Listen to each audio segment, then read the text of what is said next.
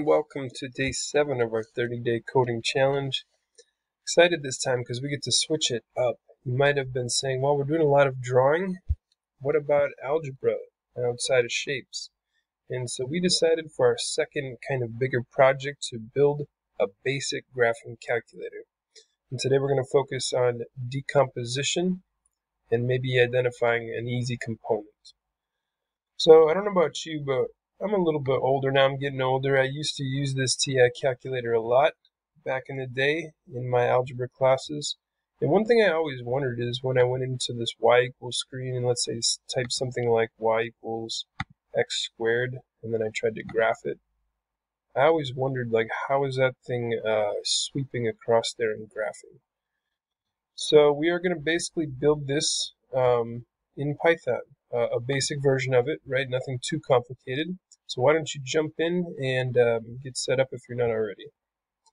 Sorry, what I meant by get set up was go to, excuse me, Trinket, T-R-I-K-E-T, or T-R-I-N-K-E-T, and Python, Trinket Python. And if you've done our star challenge, just delete all that out. And I was going to start with an animation today of the overall project. So I've hidden the code here, went way out of the view, and I'm just going to play it. And I want you to think about how would you break this down? Like, what components do you see?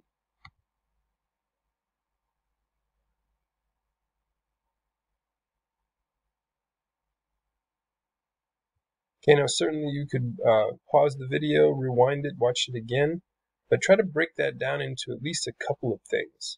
And when you do that, in your blank Trinket, in your blank program, type in here like hashtag, this is step 1. And then try to do, as many components as you can. Okay, now you may have heard of a phrase called computational thinking. And we wanted to focus on this in this calculator breakdown. So you could Google that if you wanted to, but computational thinking is how do you partner like your math and STEM understanding in general? How do you partner that with computers? How could you use the thought process you're used to with computers? So we have broken that down into 4 pillars, although there's more, I'm sure, but 4 just focal points, one of which is what you just try to think through, decomposition. How would you take something that seems like an elephant or something huge and break it down into smaller parts? Because it's intimidating for kids sometimes to think about how I can't program that, I can't do this, it's too much. And so here's 4 that we came up with. There's a grid. There's a gridded pattern that comes on there. You might have wrote down that there's some axes that are bolded out. In this case, there's a U-shaped parabola. It's an equation that was graphed. And there was a character. I put in Swampy from, I think it's Where's My Water? My kids love that, and thought I'd put it in there. And that's from Disney, by the way. I did not create Swampy. And it has some color thickness. There's probably other things you could have put in there, but let's say there's, certainly components. And one thing you can do is comment those things out, right, like this, as a plan, as a structure.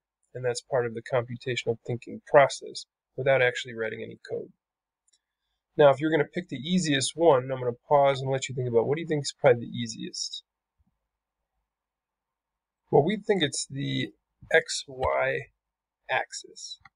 Not that it definitely has to be the easiest, but it's definitely one that we think we could teach you today in a few minutes. So let's stick with I'm going to use the phrasing setup because we can put a lot of initializing code in the setup. So if you missed our first one, we are going to one more time use, well, probably more than one more time for these projects. A lot of times it's easy using Turtle. It's a package where we can do drawing, and it's a nice way to introduce text-based languages. So we're going to import that. We are going to name our turtle object T, like we did for the first one. So T equals turtle dot capital T turtle, open and close parentheses. So that'll bring in our turtle. And yeah, let's leave it at that for now. Get that code in there, and One thing people don't always consider is that this is just a big XY axis that you're dealing with, right?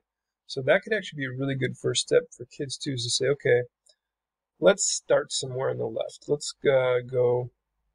By the way, there is a go-to command instead of set position. So I'm going to say t, which is my turtle, t.goto. Let's use that just so you understand they're the same thing.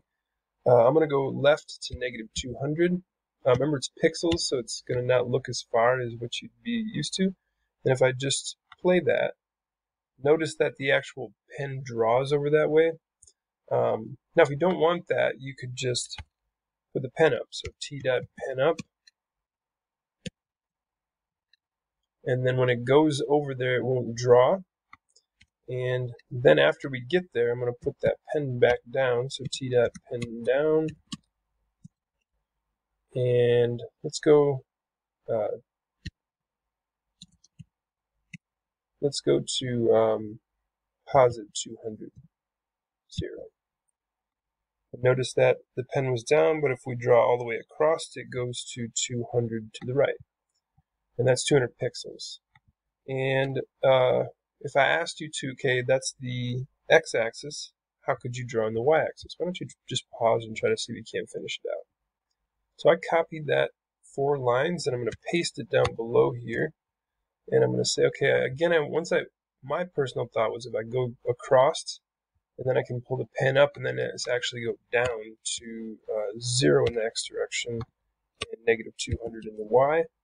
And then similarly, I can go to 0, positive 200. And if I do this, it sweeps, and then sweeps up. Okay, so this is a basic structure for us.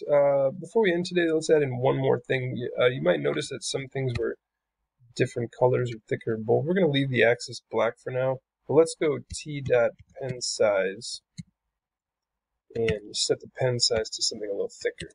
I think it defaults to 1 if I remember correctly, and then 3 would just be 3 times thicker. So if I run this, now the axis might look bolded in like it did originally.